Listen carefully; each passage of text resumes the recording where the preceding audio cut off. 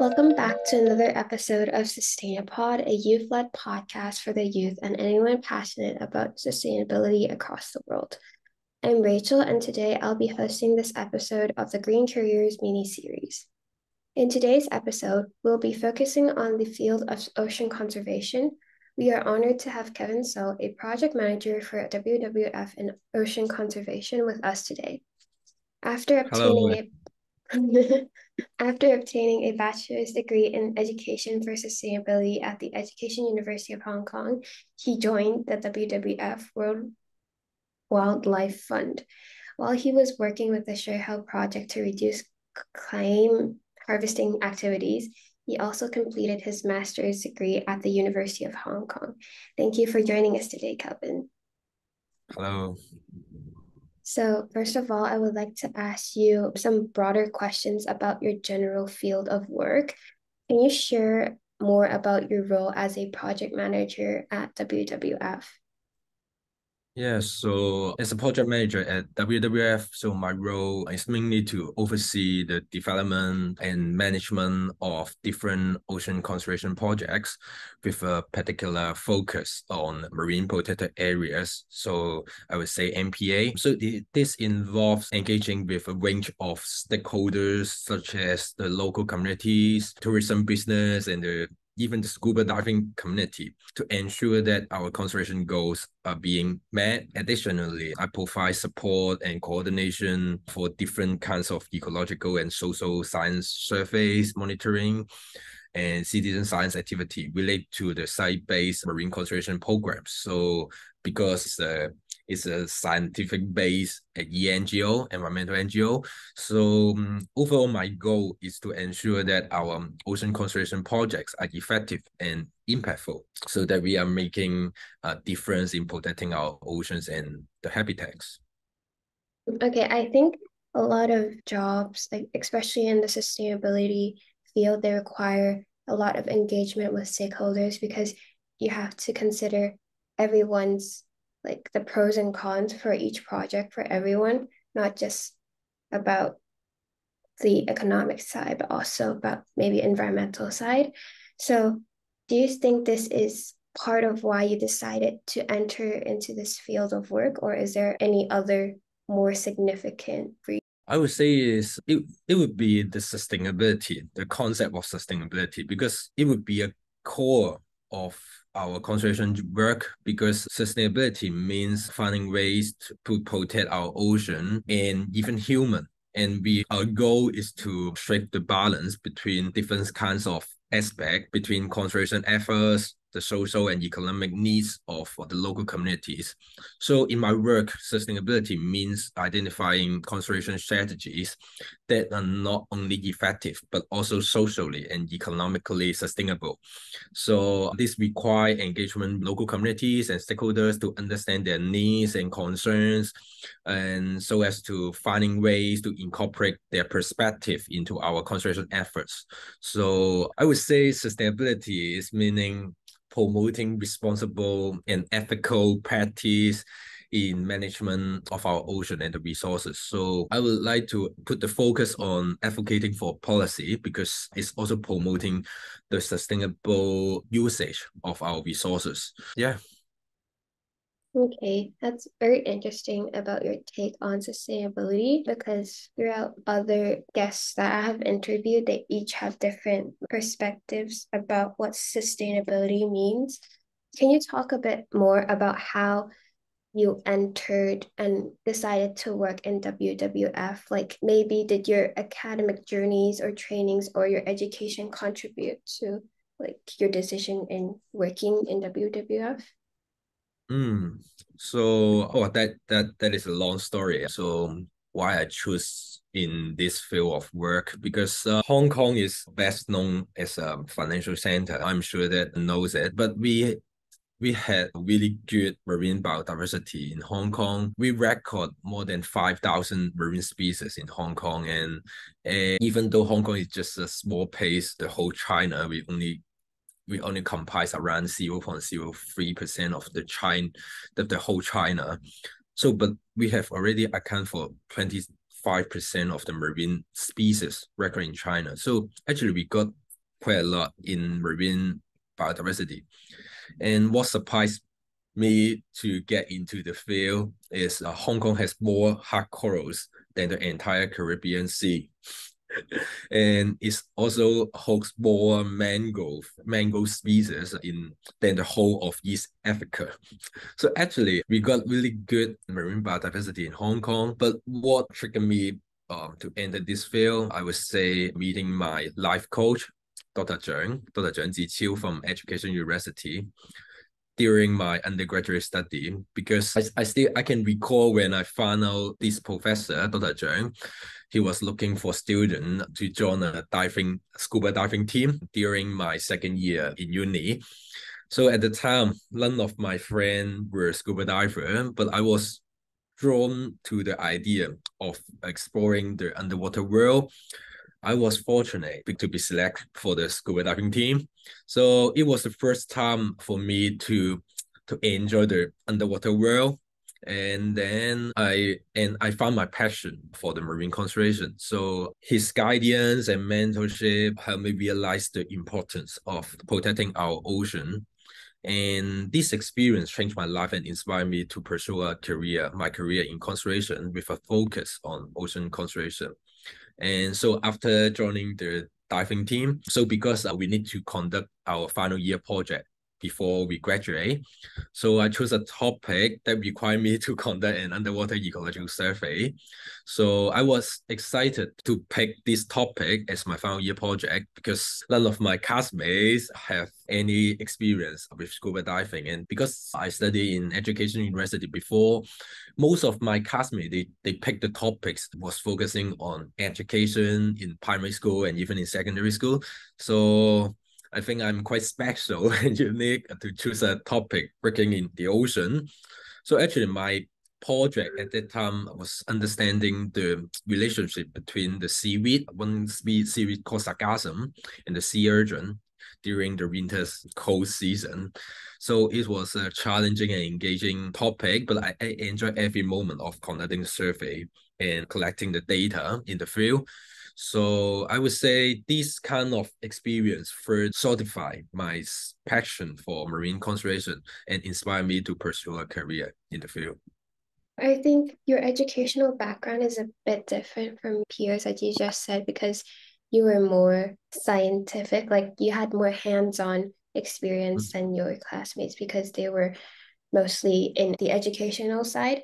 So now, since you also mentioned that WWF is like a more scientific based NGO, did you have any challenges that you faced when you first entered like into this field because of your educational background? Mm. So yeah, right. Because one of the biggest challenge we face is how to keep brainstorming new conservation projects that are effective and impactful and even align with our mission. Because to overcome this kind of challenge, because we have been asking frequently, I would say we rely on the expertise and the creativity of our team members because we try with each other quite a lot. We discuss the ocean conservation issue. We continuously explore different overseas example and learn from other good demonstration and expert in the field by keeping ourselves informed about the trend and best practice, we are able to generate new ideas and throughout engaging with local communities because we know their needs. So we also need to prioritize the collaboration with different stakeholders like local communities, business, government officials, and even other NGOs. Because by working together, we are able to leverage our collective knowledge and resources to achieve our conservation goals. You guys would like come together and just work on new ideas. So from that point, I take that like communication with members would be a very important skill for your job. Do you think that's like the most important skill, or are there like even other skills that might work in your field or like Mm. your work in particular? So I would say multitasking skills are also essential for my job because in my role, I'm often required to balance multiple projects and stakeholders at the same time. This requires me to be organized, flexible, and able to prioritize tasks effectively because we got so many work to do. So I recognize the importance of balancing different interests and finding ways to shape collective values that benefit both the environment and local communities. So important. To be effective, I have learned to be a good listener and communicator to understand different needs from our stakeholders because it also involves building a strong partnership and collaboration with a range of stakeholders. So I would say developing strong multitasking skills has been essential in my work. Yeah, because I'm able to juggle multi projects and priorities while achieving our conservation goals and promote sustainability of our ocean. It's actually kind of funny because a lot of people would usually say multitasking is not a good thing because it like strains your attention from one specific thing that you have. But I think for your job, multitasking might be helpful since you have a lot on your hands and you can't just like focus on one thing. This might be very useful if anyone is also interested in doing project heavy jobs like yours. So we're moving on to more specific questions about your current career in WWF. So I've heard that you've implemented this project called Shui Hau Clam project. And can you elaborate more on what it is and how did you implement this project? Okay, so it's also a long story because I've been working in Shui Hau for 5 years. So actually, Shui Hau one is a unique area comprising different kinds of coastal habitats, including marsh, mangrove, intertidal sand and mud flat, and boulder shores, etc. So to its diversified habitat features, it supports a relative high biodiversity, so including the endangered marine species horseshoe crab. So, but Shui Hau has been facing a high level of human disturbance and pressure from recreational activities such as the clam harvesting. So, the unregulated clam harvesting is a serious problem. It can lead to the juvenile horseshoe crab being trampled and may change the composition and density of the benthic community structure. So actually, one of the target clam species called Meritras disappeared quite a lot due to the unsustainable activity. So therefore, since 2018, after I came to WWF, so our team has been implement a conservation initiative in Shui Hau through the support from ECF and Sustainable Land Office from the government. So in the past 4 years, with the increasing public awareness of clam digging in the government's potential conservation approach as a priority conservation site, more conservation measures are expected to be implemented in the near future. So that's why we hope to build up a relationship with the locals over the years to facilitate the local community engagement and even advocate for the holistic development of marine protected area approach in Shui Hau. So I would also want to share one of our achievements in Shui Hau because as I said, the clams they are kept harvest by the recreational activity. So to address this kind of impact, we produce a conservation tools called cam gauge. So actually it's a card with a hole. So because during our research on clam harvesting in Shui Hau, we encountered a challenge. There were no existing cam gauge in Hong Kong to use as a reference point because cam gauge is a useful conservation tools for people to recognize what kind of immature clams they should release and what size is meaning the mature clams. So to overcome this challenge, we conduct a wide range of literature review and study the overseas example to develop our own principle for measuring and monitoring the clam population. So by making a multidisciplinary approach and drawing the knowledge from different resources, we develop a set of principles to measure and monitor the clam population in Shui Hau. So I hope people can apply our clam gauge and make a sustainable harvesting practice at Shui Hau. Our school, we went on like a field trip. For one of my classes, I went on a field trip to Shui Hau, and before going on the field trip, I actually didn't know that this place existed. But like when I went there, I was really surprised because it's kind of like a mud flat, but it's like a really big beach kind of or mud flat. I'm not sure, but um from what I've seen there, there are actually people still harvesting claims, and then they end up having these really big holes, and then there are also like a lot of species washed up onto like on the surface of that hole. And then because the class I was taking was environmental science, and our teacher did talk to us about how like these activities are actually damaging the environment, and it's really interesting to see how you guys are protecting, like trying to implement policies to protect the claims. Yeah. And also, other than the claim, I also saw mangroves there. Um, but a lot of them were like destroyed because they're kind of wrapped in plastic and also Mm. strings. So we did try to like clear them out, but it was really hard. As you said, the government is having an increased awareness of this issue, and I really hope that they like the local committee can also like help with restoring the ecosystem as well. So yeah, as you mentioned that you guys would work with the local committee to increase the awareness, what kind of like advocacy methods do you think is most effective in promoting public engagement into the issue? So yeah, you are right because advocacy is crucial part of my job at WWF because effectively promote the public engagement in ocean conservation. I believe advocacy is a must to promote. So actually, we have been using the social media platform, which is an effective tools for reaching a wide audience and raising awareness about the conservation issue. So by using platforms like Facebook, Twitter, Instagram, so we work with the KOL to share our conservation tools like the clam gauge and the code of conduct for clam digging activity. But I would say community engagement is the essential one for building the support for the conservation initiative because the local community, they are the one who live there. So if they not agree your concept, your project, so it's useless to conserve an area.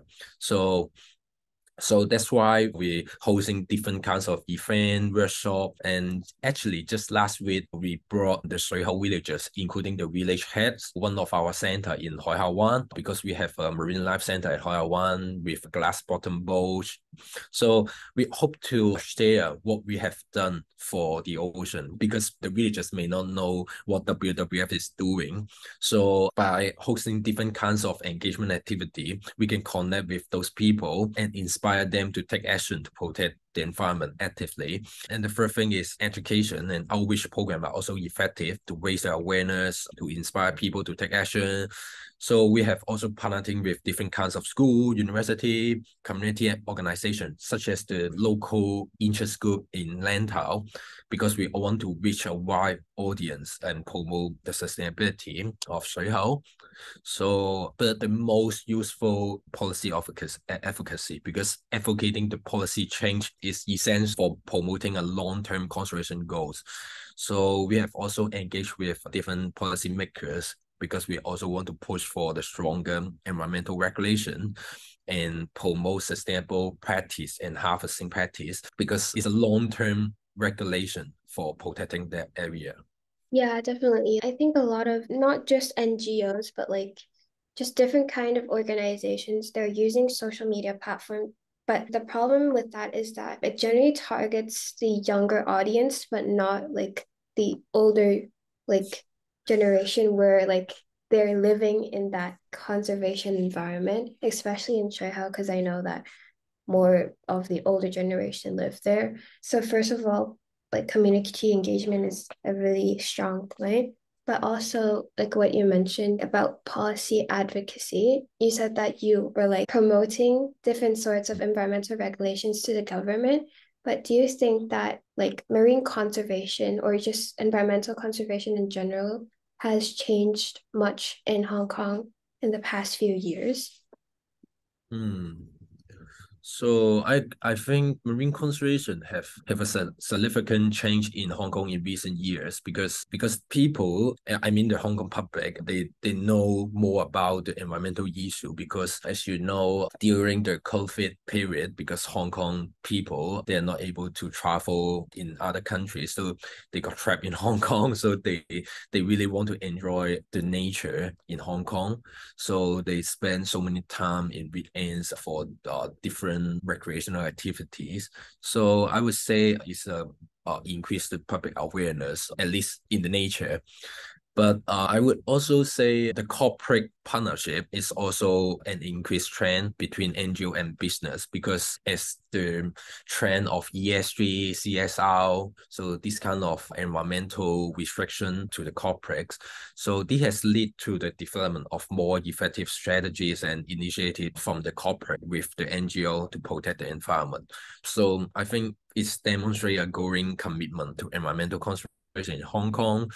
So while there's still much work to be done, but I'm optimistic about the future of marine and environmental conservation in Hong Kong. I'm not sure if I remember correctly, but like during COVID in Hong Kong, like there has been some issue with like the use of disposable mask because we're using like basically 2 or 3 masks per day, and our landfills are basically filled with these sort of masks which has like plastic components in it. And I think that actually did also increase a lot of attention about just the pollution caused during COVID. And definitely there was like a lot more sustainable practices done, like reusable masks. Moving on, do you have any goals that you would want to achieve in your work? So personal goal. So actually, I'm excited to be leading a brand new coral restoration program at WWF right now. So that will utilize our unique Marine Life Center as a foundation outreach center for in situ restoration and outreaching program in Hong Kong. So actually, just in last year, November, we kickstart a program called Refining Our Corals Initiative in partnership with the Coral Academy at the Chinese University of Hong Kong to further promote coral conservation. So it represents an important step forward in our effort to protect the marine environment and promote sustainable development in Hong Kong because by partnering with Dr. Apple Cho, the research assistant professor in CHK, we hope to apply their innovative restoration expertise to make a significant ecological impact on coral conservation in Hong Kong. So we also hope to, by setting up a coral nursery and conservation hub at our center, we hope to support the different kinds of coral conservation project and also engage different people to join to take action in our program, such as nurturing our corals babies in the lab. We can also organize different kinds of public education activity to promote conservation and even scale up the coral research with CHK. So our main goal is to restore the degraded coral habitats as ecological scale while exploring ways to increase the restoration effort scientifically. Yeah, definitely. I think coral conservation definitely has a very big, like, well, coral Hmm. conservation has like, it's not that significantly known as claim conservation in Hong Kong. So I definitely think that it's doable. So the final question is that what advice would you give to those who would like to pursue a similar career as yours, like in the field of ocean conservation? So if someone are interested in pursuing a career in environmental conservation, I would say get involved in different conservation initiative and action, such as looking for different opportunities to volunteer, to be as an intern if you are going to be in the university, and joining different kinds of event because it could is your chance to know more people and identify your direction. Also, I suggest you can build up your knowledge because marine science, environmental science is essential for a career in conservation. So consider pursuing a degree or even attending different kinds of course to build up your knowledge and expertise. So if when you are in university, it's important to take advantage of different kinds of programs, such as the clubs, the activity are able to you, because don't be afraid to try new things and get involved in different initiatives. Just in my own experience, because I joined the scuba diving team so randomly, but I really treasure the experience that allow me to develop my skills, explore my interests, and even learn from my mistake in a supportive environment. Because in a university is like a safety net that provides space for you to go to learn with limited consequence. So it's a time when you can take risks and try new things without worrying too much about failure, because by joining different programs you can make most of your time and gain valuable experience that will help you in your future career, whatever even is in conservation aspect.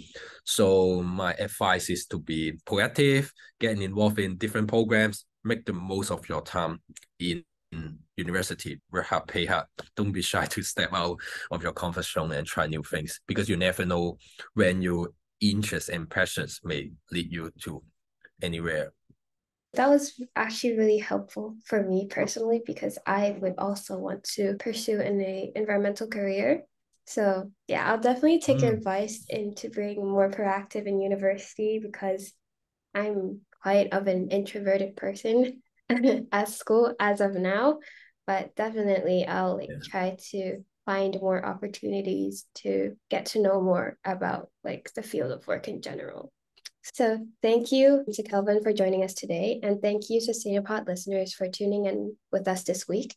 As always, we would love to hear from you about this episode. So let us know any questions and comments by messaging us at sustainapod_GIH on Instagram or email us at sustainapod@gmail.com. See you next time.